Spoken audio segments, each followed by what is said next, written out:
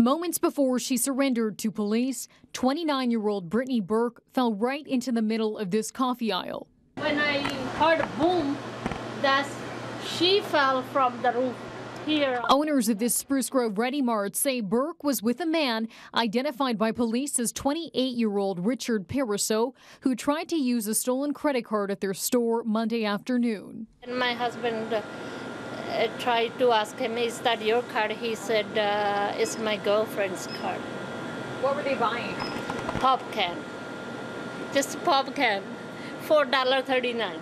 Owners say they called police because the two seemed suspicious. When an officer arrived, Pariseau pushed Burke towards him, trying to flee. That's when Bhagwant Chauhan's husband, seen here, stepped in to help. I'm very proud on him.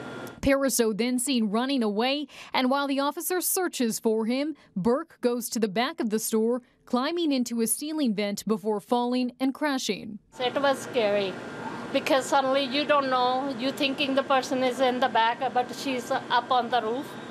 Thank God everybody is okay. Eventually, backup arrives and the two are taken into custody.